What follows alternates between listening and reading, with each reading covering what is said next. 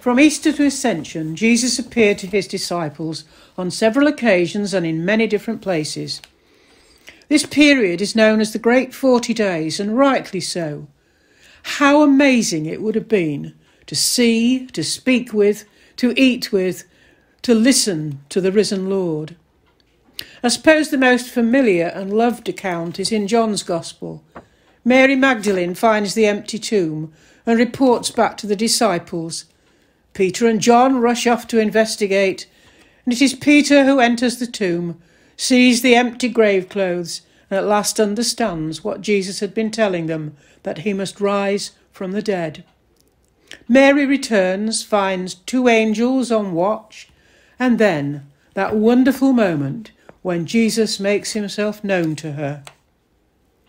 Taking the other Gospels together, we have some very confusing details, which is not surprising when you consider what the disciples had been through. An empty tomb? 1 or more angels? Women's tales, definitely not to be believed. And then, in the evening, he came to them, and all their questions were answered, except for Thomas, who wasn't there, and had to wait for a week to be convinced. Luke, although not one of the disciples, relates a completely unexpected appearance on a quiet country road between Jerusalem and Emmaus just before nightfall. Imagine the conversation between Cleopas and his or her friend as they discussed the latest events concerning Jesus. They were joined by a stranger to whom they poured out the whole story, including reports of the empty tomb. They didn't seem to find it strange that their companion proceeded to give them a history lesson. True to the rules of Eastern hospitality, they invited him in for the night. During the meal, Jesus, for it was he, took bread, blessed and broke it and gave it to them. At last they knew who the stranger was.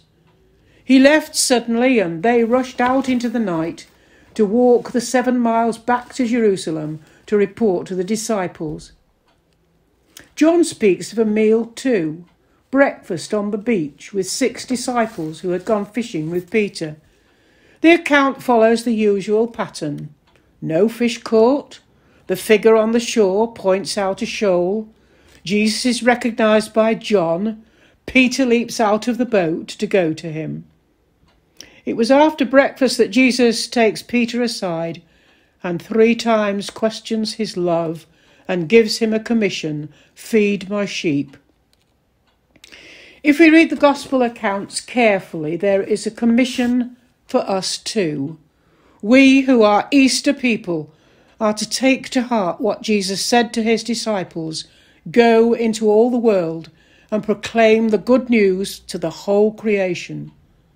And not without help, for as he promised, they and we will have the power of the Holy Spirit to do his bidding.